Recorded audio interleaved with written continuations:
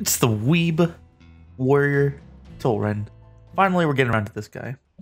I'm pretty sure he's some kind of like up close and personal melee dude. So we'll dash all the way up here to this cover. So I actually tried to record this a couple times already, but due to some issues, I haven't been able to. People with a removable hard drive know the struggle. Okay, so Gray probably went over to this left side. Lockwood is probably gonna do like a spray and pray. Maybe he tries to hit me with a bullet.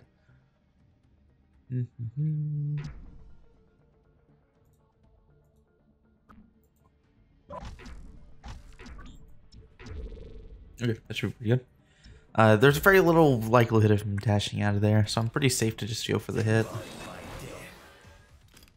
Oh, that's a full action, isn't it? Can you keep up? So he's probably gonna be stuck there. Luckily for me. He's caught the scent. Get him. Great, got a good hit in. So there's 3 people over here, and there's probably gonna be the Blackburn. Where's Blackburn at? Blackburn has not yet shown himself. Nice double hit. Oh, Blackburn's way on the other side with no cover. He's gonna take a lot of damage, I think, for the next turn. Okay, they're all grouped up here. We got me and what's her face, Asuna. This is gonna be a really good hit. Something like that into the hit here. Position a little bit so if anyone dashes behind this cover, I can still hit them. No, actually, it's not gonna work. And I'll just try and chase down Lockwood if I can. Man, this is going pretty stellar. Turn 3, already in the lead. All right, let's go. Go to sleep. So in doing so and having a couple of failed recordings as is, there's the dash. Was fairly expecting that. I did get a chance to play him a little bit, so I'm not going into this character completely blind. In essence, he has a very close range melee, a bit of a shield, a long range like dagger hit, and a dash, and a ult, dashing ult. You know, it's kind of unfortunate. Like I feel like I'm seeing the pattern, and that they're just got hit by that damn thing. I'm seeing a pattern emerge from their characters, from their designed characters. Like it feels like every character is kind of like every character like Tolren is kind of designed like this.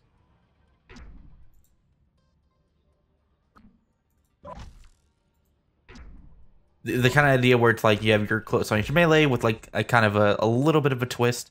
You know, on Asuna, it's like a pizza shape, a pizza cut out of a pizza shape. And then you know you have Tolren, and then you have like a what's his face, the sword guy.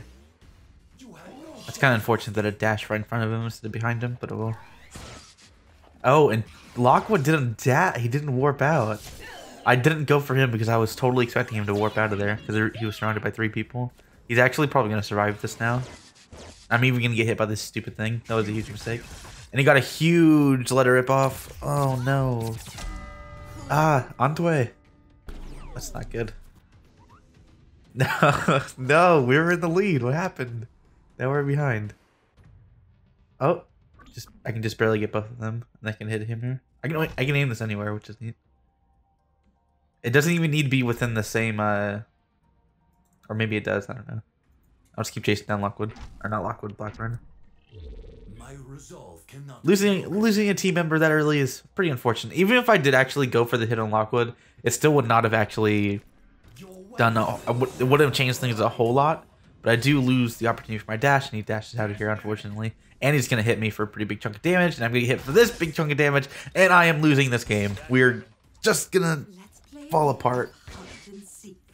No, we went from being on top of the world to being entirely behind. At least we get the kill on Lockwood, so he doesn't get another guaranteed action. That's like a huge thing in like the importance of aiming your abilities correctly. I just straight up had to dash out of here, don't I? Although I'm just kind of delaying the inevitable. I'll get this guaranteed hit off and then just die, I guess. That's my only option right now. Yeah. This is really unfortunate.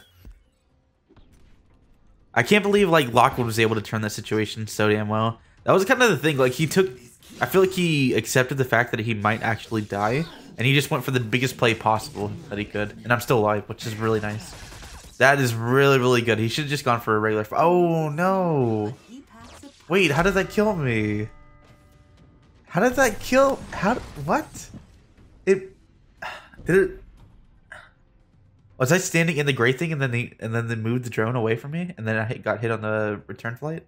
That's unfortunate. I'll go over here trying to kill stop Blackburn from going over here too much. I thought I already. Yep, that's unfortunate. I think we can still come back. Blackburn's pretty low. These two guys over here are doing pretty well. They should be able to focus down. Damn, I can't remember. Aurora. I don't see Aurora very much. I'm surprised people actually like pick playing Aurora like in casual play. Like, why would you ever want to play a character like Aurora? This super weak, frail support character. At least characters like Helio. At least I think his name is Helio. Yeah, at least characters like Helio and Celeste, they come with either like a good amount of utility / tankiness or offensive, respectively. But just like Aurora and the electric Dr. Manhattan guy, they just seem like so weak. And like they would have a lot of power, right? In coordinated situations. Jeez, that Lockwood is getting off some big letter rips. He is letting it rip, man. What is his damage at? It's gonna update after this turn, I guess.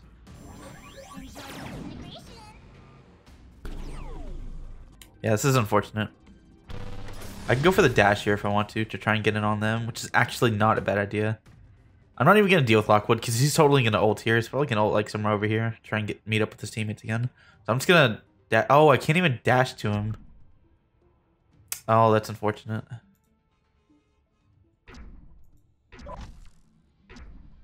Okay, that should be good enough. I'm gonna dash in. I'm gonna hit him with. I'm gonna hit both Blackburn and Gray with my rushing steel, and then I'll be able to go for melee or potentially ult on the next turn as well. This is really good. We're coming back. We're coming back. It's not over, baby. It's not over. Except Isidore died. Well, we have 2 kills lined up here. Maybe 2 kills lined up here. Has Lockwood even died yet? Yeah, he died. Okay. He's at 293 damage. Crazy. That's just the result of 2 really good letter rips and like 1. His traps have been really good too. I think I've fallen for like 2 of his traps already. He's gonna 100% ult. Oh, this is bad. And I used a time bank. It always feels so bad. Like when... That's both like the greatest thing and the worst thing about Atlas Reactor is that you have like no time to come with these plays. And if you're unfamiliar with the character you're playing and or the situation that you're in, it can be really difficult to be able to get off good plays off in such a short amount of time. And it feels almost like just kind of like just speaking my thoughts, not necessarily being right or anything like that, but it almost feels like kind of arbitrary because it's not necessarily a gosh, that was a really good ult. Oh my god, we're just getting annihilated. Yeah, we're just gonna lose this 100%. It's too long. It's too much. It almost feels arbitrary because it's not necessarily game difficulty or a player versus player difficulty. It's just kind of like that initial difficulty spike that you just kind of are forced to overcome. I don't know. That doesn't make any sense because that exists in like literally every multiplayer game. But it seems like it's a little bit more punishing. Yeah, that's what it is. It's a little bit more punishing in a game like Atlas Reactor because your 15 seconds of action. Oh my gosh, and he dashes out of it again. Because your 15 seconds of action time is going to be significantly less effective than the opponent's 15 seconds of action time if they are well aware of their character's limitations and the situation and the game plan that they need to execute. If that makes any sense. Because, like, think about it in a game like chess or Hearthstone. If you think about a game like chess or Hearthstone, your punishment for lacking knowledge is a bit less punished because you have more time to think about it and come to this like come back to a better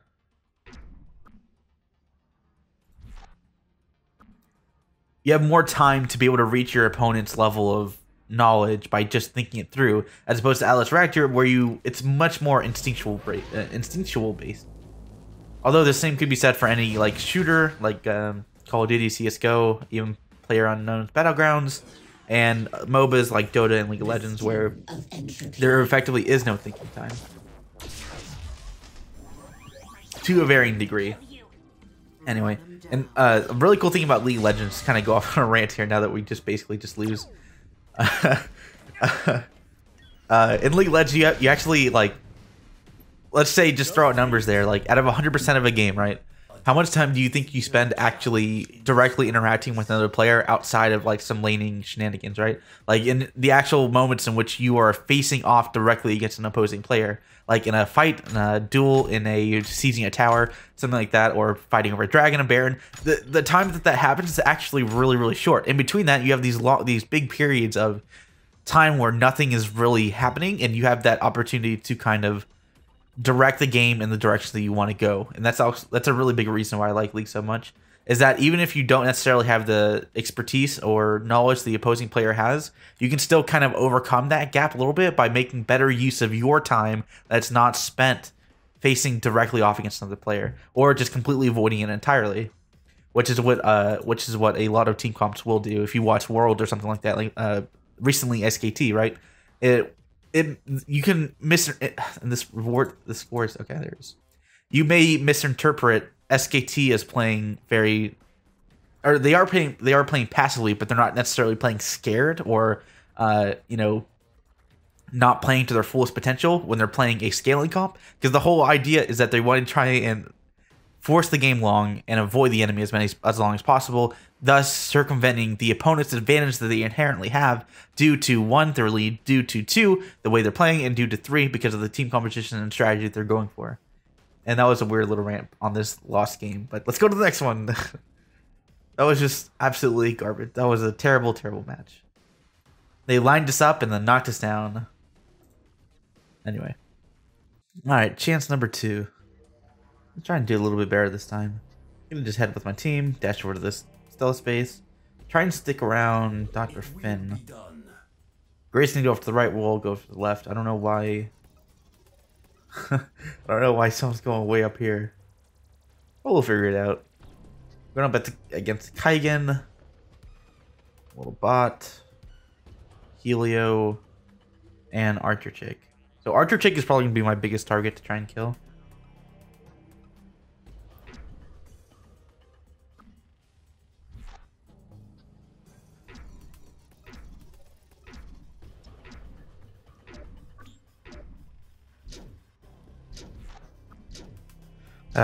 Every time I go for my ability, I keep pressing 6 instead of 8. I'm a dummy. Let's make you more attractive.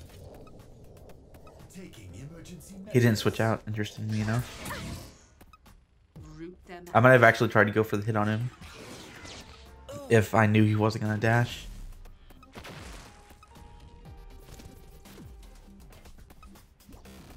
No, we're so... Did she try to go into the same space that I was? You punk. Okay, this doesn't really look that good. I'm just gonna dash out of here, hit Helio, and then follow him. Yeah, I'll hit Helio, follow him. Oh, she went way over here. The whole point of me dashing out of here is because I don't want to get double hit by Helio, possibly Kaigen, and Oz. Come on, walk this way. Death is always close at hand. Pretty good hit, pretty good hit. Ring ring, friendo. I love that skin. Totally not Mega Man. Well, I'm surprised he didn't actually go for his like laser beam thing to try and double hit both of us. Kaigen didn't go for Kunai over here either. A lot of unexpected plays here. I thought they would seriously try and take advantage of having 2 people lined up for them, but it didn't at all.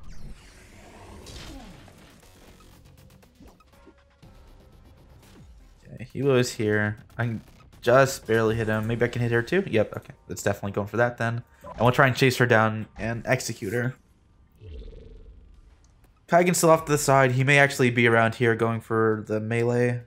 Although, if he does go for melee, it's going to be less effective because he doesn't have a proc on us. At least I don't think he does. I do have a Dr. Finn proc on me.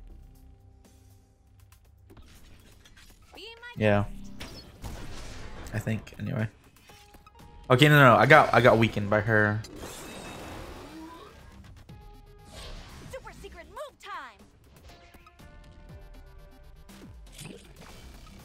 Man, that cat girl's getting a lot of damage off. Really nice.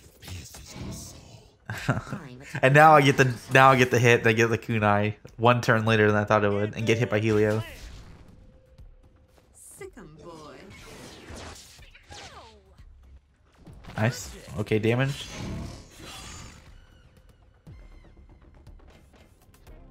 Alright, but I am stuck here. No. Okay, I'm good. And what does she have? I don't even get to see her abilities if she's in stealth, which is unfortunate. I don't even get to chase her either. Oof. Going to stealth is really good, isn't it? Kind of mess with my plan. So I'll try and chase Helio instead, because I kind of think that she's going to go and dash out or warp out or something. Even though it's not, there's not a lot of threat pressure on her, she still may want to try and just get out of the situation, recoup, or reset rather. That's more or less what I think I'd do. Yeah, there it is. She went for her dash, not the warp. But still gets damage off. And I'm continuing to get beat up by people. At least I have 1 more guaranteed action, which is nice. Even though this was effectively a waste. It wasn't 100% guaranteed that she was going to dash. I went for just the play that I thought was going to work. Depending on a fairly high likelihood. I am in a bit of a trouble, though. I'm in a bit of trouble. I go for the heal. I'll continue chasing this guy. I'm pretty sure I have the dash as well, so I can just I'll be able to chase him pretty far. Waste no strike.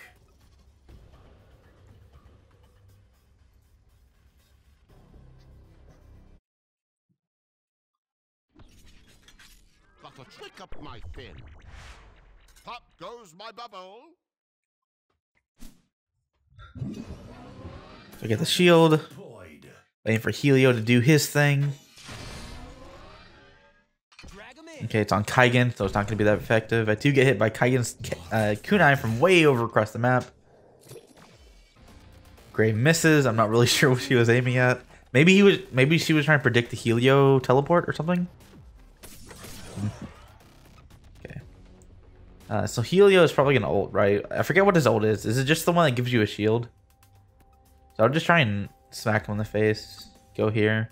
And then see if I can chase him to wherever he may teleport to. I think if I were him, I'd use the ult, because I'm pretty sure it gives him a pretty big shield. That's great. So busted.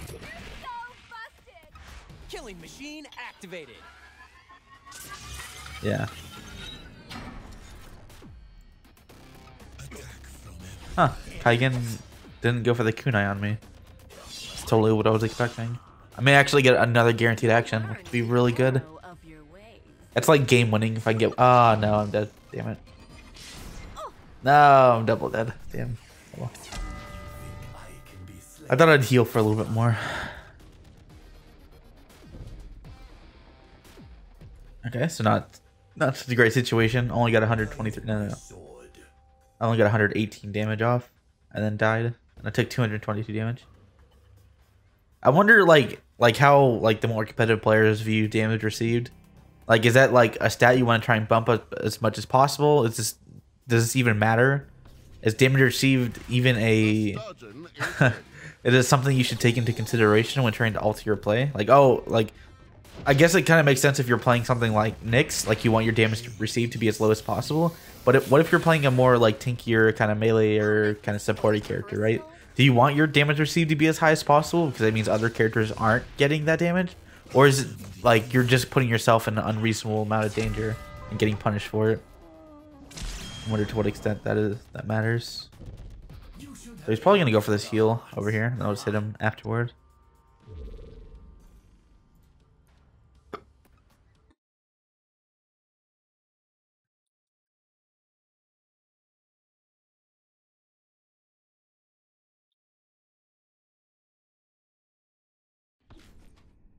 Don't sleep on the job now.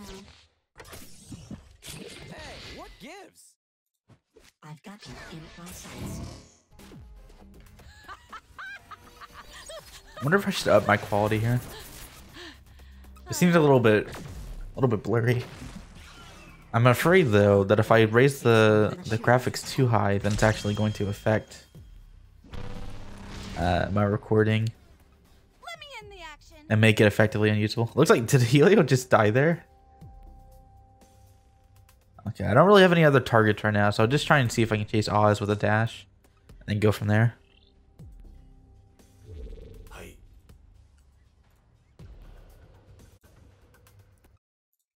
Okay.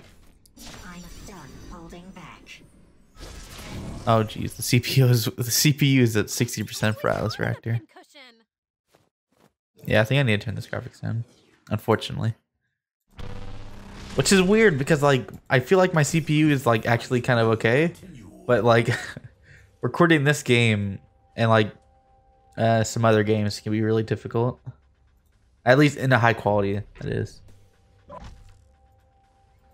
Okay, I'm probably not gonna be able to actually get any hits on him because he's gonna dash. Yeah, and it's definitely up, so he's probably gonna go for it, or else he's gonna take like half his health and damage. Your weapons will shatter before I do. Okay, whoa, yeah. Have you met my doppelganger? Wait, no. Oh, so cute. I was gonna say my CPU lowered by 20% just by lowering the graphics setting, but that's not the case. It actually went up by 6. Huh. A squared. So I don't know. B squared. I mean, like, does raising the graphics even affect the CPU? I'm not that very computer savvy when it comes to hardware. I don't really know. Because I know there's a difference between CPU and GPU, right? Because I mean, I installed them. I built my own computer. But I don't know to what extent raising the graphics setting actually affects CPU. I probably need to upgrade it relatively soon. I don't think my CPU is gonna cut it if I want to like actually stream in a higher quality, or not necessarily stream, but record rather. I have plenty of memory though. I have like all this stuff open, all these programs, and it's only at like 40%. Like Audition, OBS Studio, Music Player, Chrome with a whole bunch of tabs open, Task Manager, and Atlas Reactor. Because I have like 16 gigabytes of RAM. I went overboard on RAM, but then went underboard on CPU.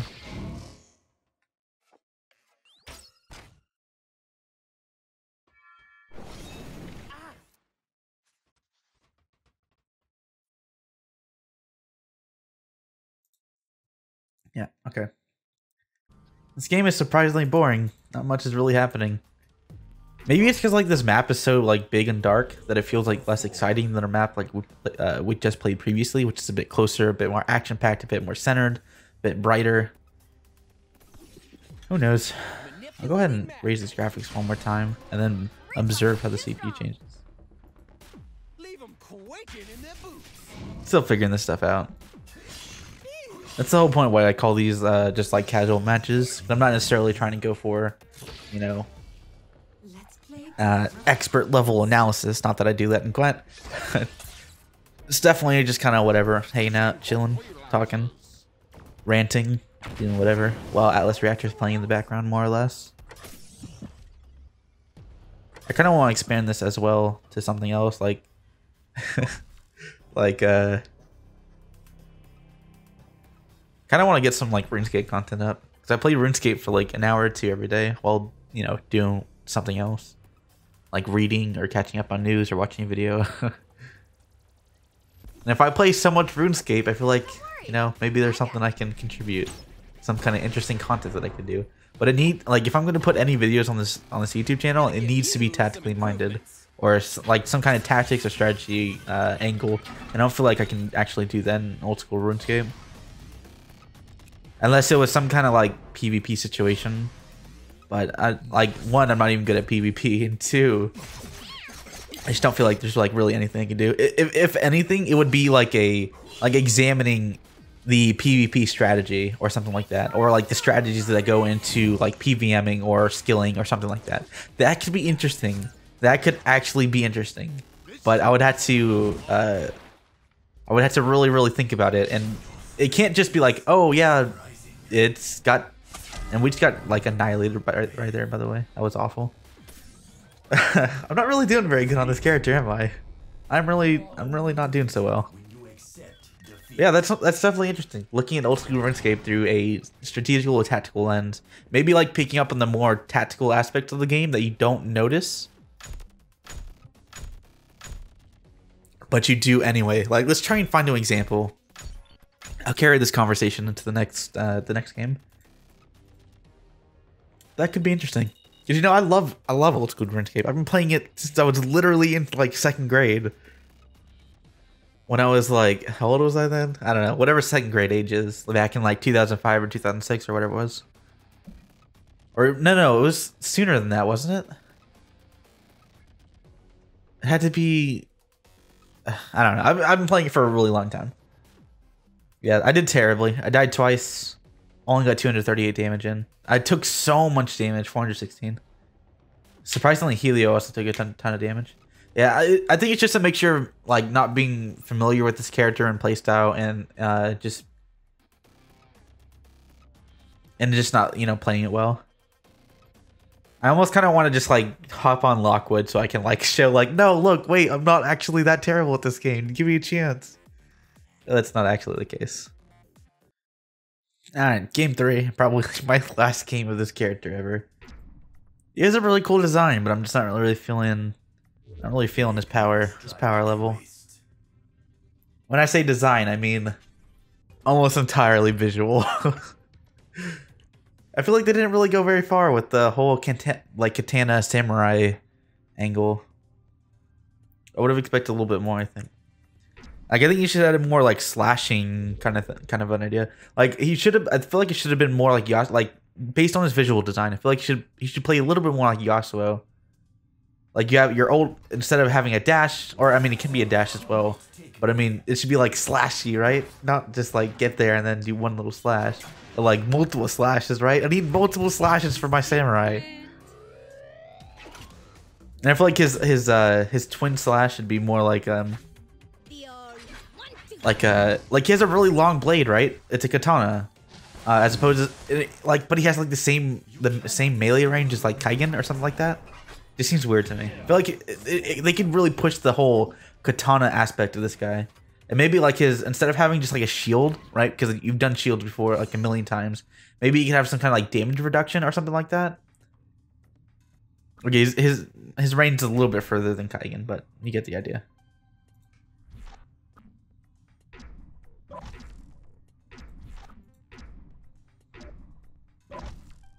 I knew I was able to get 2 of those if I just aimed it correctly.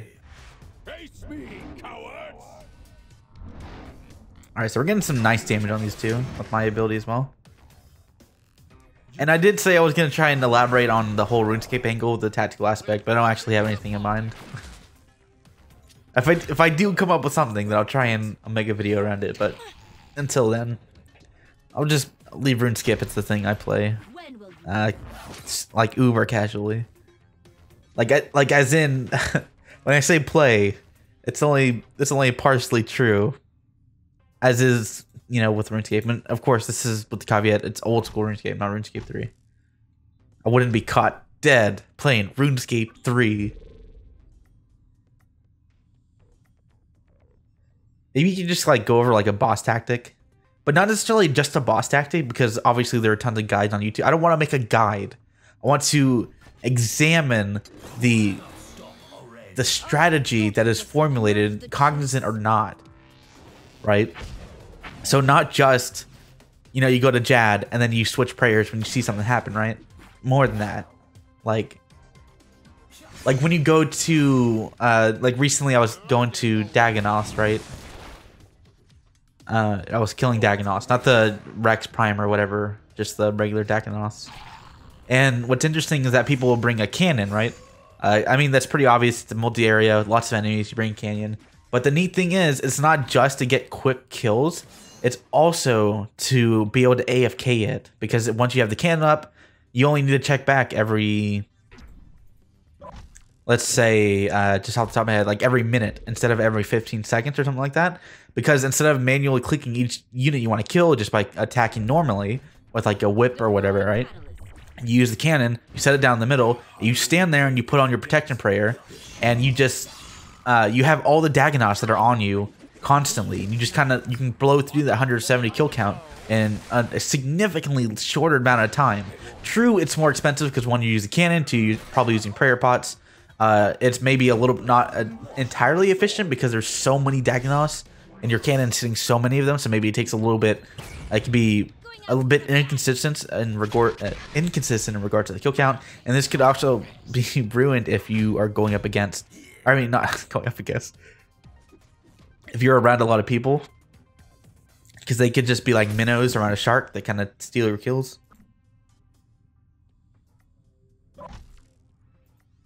Or something like that. But see, that's kind of like the thing that you don't really, you don't think, oh, I need to, I mean, I guess you kind of do. I was gonna say you don't really think that you bring a cannon just so you can AFK, but you kind of do, but you kind of use it for faster experience. But in doing so, it's just like it turns into this really weird, like melting pot of positives at the cost of, you know, gold. One of your limited virtues. Swirling death. But that's kind of like what the video would be more about. Not necessarily like a guide on how to do something, but why something is done. Why it happens. You're getting on my bad side. And in something like PvP, which I think would probably be like the biggest, like the idea I have the most solid idea for, or at least I think I'd have the most solid idea for. Like not just how you execute an enemy. Like let's say you're in like free to play using a 2H and a short bow or something like that. You use the short bow and you hit until you get them relatively low, and then you like right before your next arrow goes off, when they're just low enough, you use the not dragon 2H, but the 2H sword, and then you go and hit for like 15 or something, right? Something relatively high, and then you execute them before they have a chance to heal up. It can be really difficult to pull off, and you learn how it happens, but why do you do it? You do it specifically because you don't want to give them an opportunity to heal when they get too low. You do it so you get the high damage off the Dragon 2H sword, and also you time it in such a way that you're right before your arrow goes off, right before your next, you know, PID or whatever it is attack goes off, then you're using the 2H sword because it's least expected. As opposed if you hit it with the arrow, as opposed if you hit with the arrow and then you switch right to the 2H sword, and then you're sitting there for like a second and a half, right? And then you finally hit with the really slow attack, and your opponent has all this time to actually to eat, to kind of plan out the strategy, to figure out what they want to do next. So it's a mixture of like really fast reaction and also really good timing that's based both in experience and know-how, which I find really interesting. I'm not at all a PvP player. Like I'm in the literally over 10 years that I've been playing RuneScape, I've spent less than 5 hours in like actual PvP combat. It's never ever interested me, but I think it could be interesting to see the more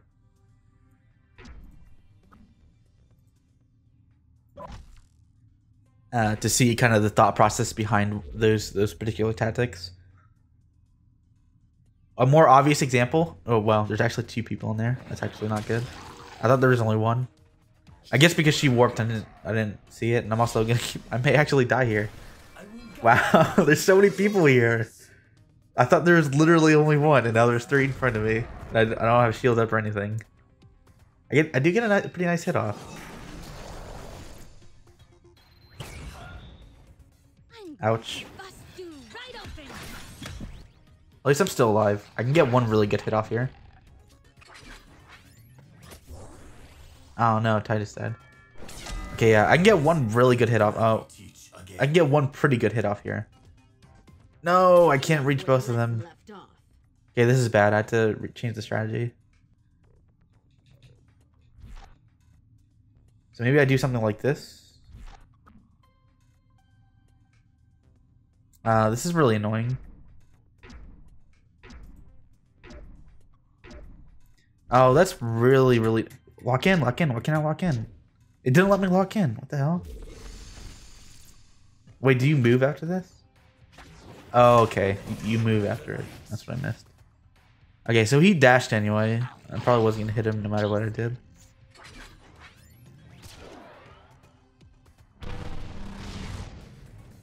And now they both know that I'm here, right? No, actually they don't. They don't know where I am right now. Good shit. Just to finish that thought off and to kind of put the RuneScape thing to rest at long last. Why am I talking so much about RuneScape and Gwent and Atlas Reactor? To put the to rest. One of the most obvious and most flashy plays in PvP combat is to use the Armadyl Godsword after getting your opponent low with something like darts or something like that, or just, you know, a whip or whatever. So you get him low, you get him to like sub 50 HP, and then you use your Armadyl Godsword to get off. Like, oh, they did know I was there. At least one of them did. I hope I don't die here. I still need to be able to use that ult without falling. Yeah, the most obvious combo is to use the Armadyl Godsword once your opponent's sub 50, because the Armadyl Godsword does actually hit for that high of HP, and that's why it's like it's probably the #1 PvP item in the whole game.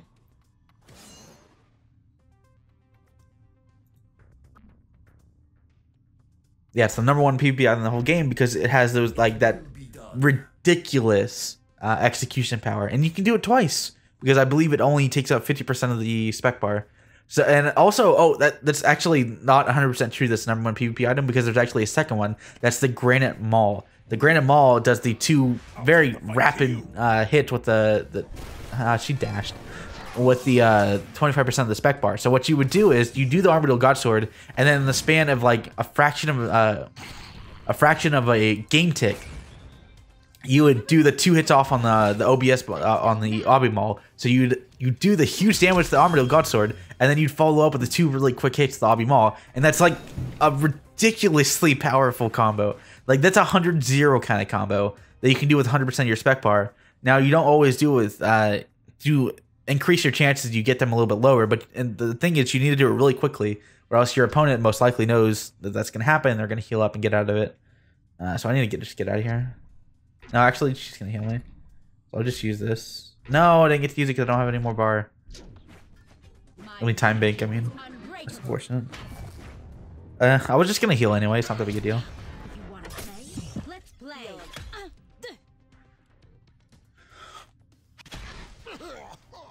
And also, I'm kind of been thinking about getting into PlayerUnknown's Battlegrounds as well, which I think it'd be. I don't want to I don't want to just do what everyone else is already doing. Like, I don't want to make guides because people are already making guides on PlayerUnknown's Battleground, RuneScape, and also my expertise is probably not at the level where I could do that anyway. But I'd like to be able to take like a more, like a step back approach to those games and try and figure out the tactics that are present in it. And I think PlayerUnknown's Battlegrounds would be not only interesting because, you know, I get to play the game, which has been such a hot hit, and I haven't played any of it at all. But also I'd be able to come into it with a bit of a fresh perspective, both on that game in particular and Battle Royale games, because I played like next to none of it. I mean, like 5 years ago, I used to play like Battle Royale like Minecraft on the Xbox. That's how limited my Battle Royale experience is. And you know, I've watched like 100 great what's the like game, so my experience is obviously pretty up there. And it'd be interesting to see like why, for someone who's fresh to the idea, the concept is like, why do like these quote unquote obvious things that happen, and how did it come about?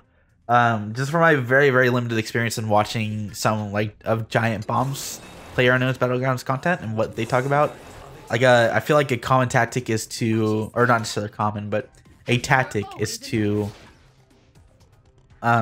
stay just on the edge of the circle when it's closing in.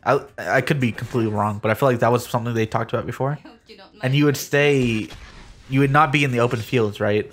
You would stay as in cover or as hidden as possible. And then again, that like seems obvious if you played those games before. It's like breathing, right? You just kind of do it by default. But if someone who doesn't know what that game is about and how you win and how it works, you don't necessarily learn those things. You maybe like within moments you do get it, but there's still that initial learning process that you have to go through to be able to, you know, catch up quickly.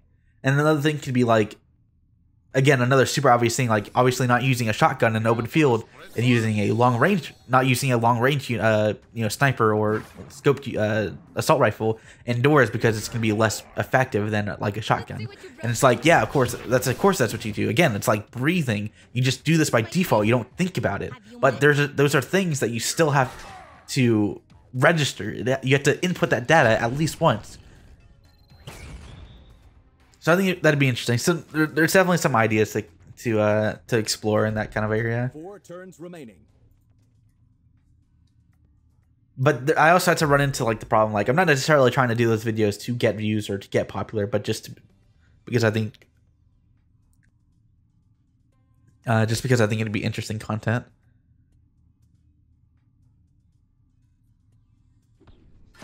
And content that I want to do, which is a pretty big deal. Because it should come as no surprise what I've been kind of not necessarily getting bored of, but just kind of like feel like I'm getting to the point of not enjoying Gwent as much as I used to. At least for now. I feel like I just need, like, I want to give it some time before I I don't know. Like I said in those VOD review videos that I've been having diminishing returns on, you know, coming up with new ideas for VOD reviews and all that. And also, like, I was hoping the coaching thing would take off a little bit more, and I'd kind of, like, get me more into it, but that's not really happening either. And I get the idea that it's not really happening for really anyone. And that's a kind of thing that it's not that I feel like the market's not there or that, like, it's never going to be there. It's that Gwent is still in the stage where it's not necessarily in the stage of massive player growth. And it's possible that it just needs to go into full release and then it, you know, it hits its stride, but it still needs some time before it actually revs up a bit more. And until then, I think I'm just gonna not necessarily take a break, but just kind of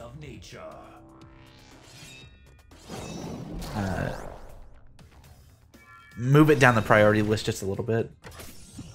And maybe like the VOD reviews will only be like once or twice a week instead of every other day, like I said I would. But it's definitely not going to be... What am I doing here?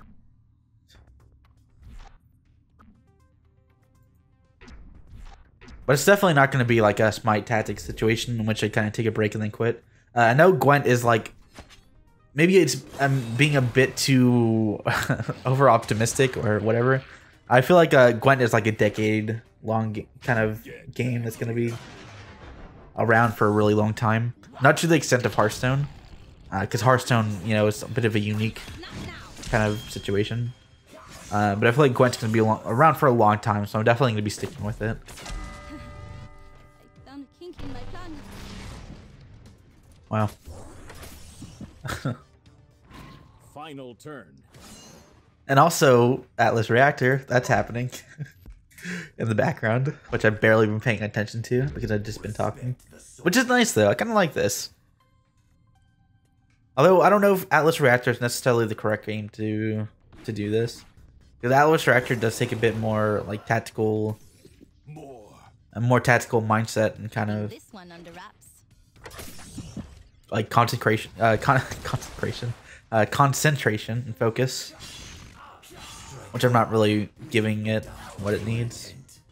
Although I did do a lot better with Tolra in this game. I've only died once so far. No knockdown, no takedowns, but my damage is fairly high. Maybe not. No, I'm still playing like garbage. Never mind. Okay, I'll just do something like this. Maybe aim it around there a little bit. Why am I doing so much damage? Why am I doing 35, 38 damage? Doesn't this ability usually only do like 20, 25-ish? Damn, I'm not going to be able to get him. I didn't expect him to dash that way like he did. If your ego doesn't bruise, your face still will. For all your Nice. we are stronger still. Oh man. Okay, so I have 2 dashes.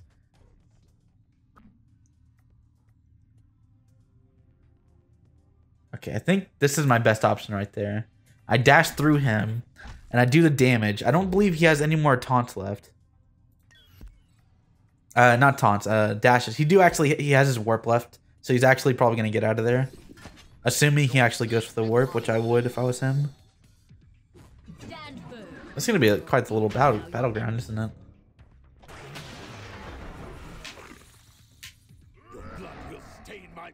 Wait, they didn't do the damage to him, or does it proc later?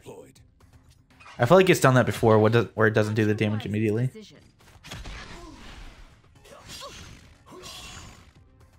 Yeah, okay. That's so weird that it does it like that, where it doesn't proc damage until the very end. I wonder if that actually has like ramifications in some way.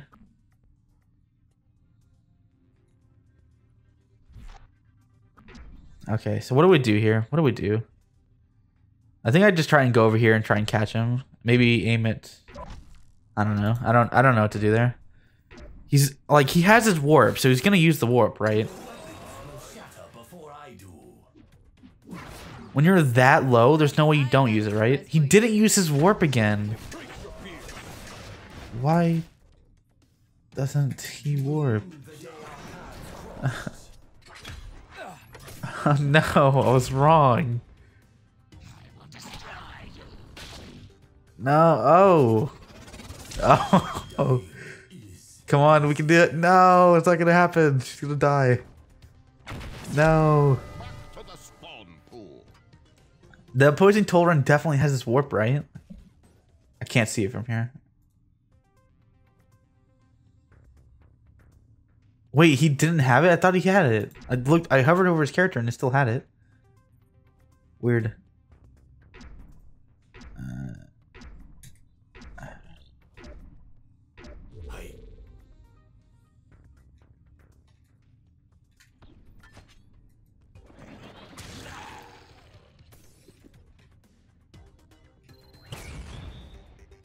Yeah, I thought he had his warp. I could have sworn I hovered over it and he had it. Maybe he like misclicked or something and he used his warp, but he didn't actually go anywhere. Weird.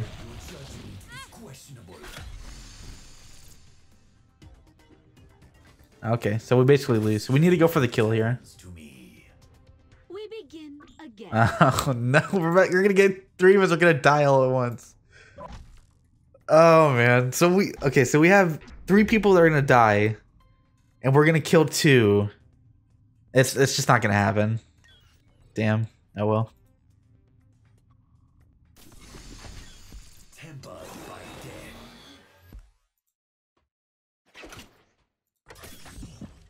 Ooh, getting steamy. You crack me up. Time to return the favor.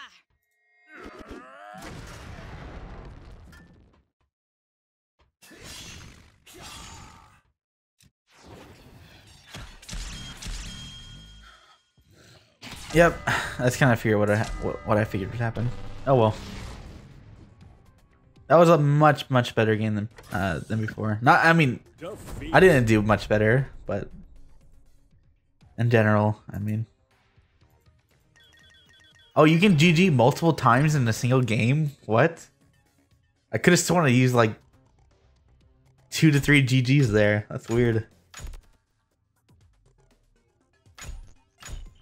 Alright, so yeah, that's probably my last game of Tolren. Not that I dislike this guy or anything, it's just I'm not really feeling this kit.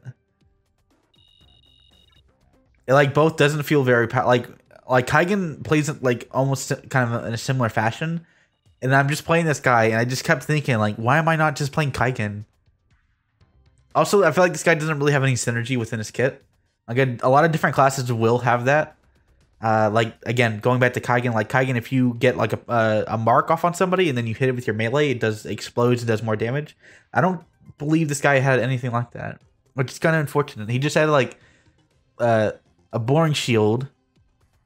I could be wrong though. I didn't really look at the abilities too closely. A boring shield, a fairly standard melee, which I think is like not utilizing its full potential of the design space, and then he had basically just throw dagger. Like from Titus or whatever. It had a cool effect. It kind of like slide, turned, rotates, which is really cool. But the actual power within it just lacking. And then the dash itself was just kind of weak. I mean, the both the dash and the ult, both of them just seem not necessarily underpowered, but just not impressive. There's a better word for it. Underwhelming. They're just This kit just feels underwhelming, both in the design space and in power. And I just think it's too bad because I really love the samurai look. It's really cool looking, like this Neo Tokyo samurai dude looks cool. But yeah, I just don't really care for his kit at all. Died twice. Wow, we had a lot of deaths in this game, and 419 damage, like next to nothing against Celeste. I barely did a bit more damage than our support. I didn't even take as much damage as our tank either. Although I probably shouldn't be taking that much damage anyway. Anyway, that's it. That was an experience. I'm probably gonna play the Archer chick next. I'll do a session of that. Anyway, thanks for watching.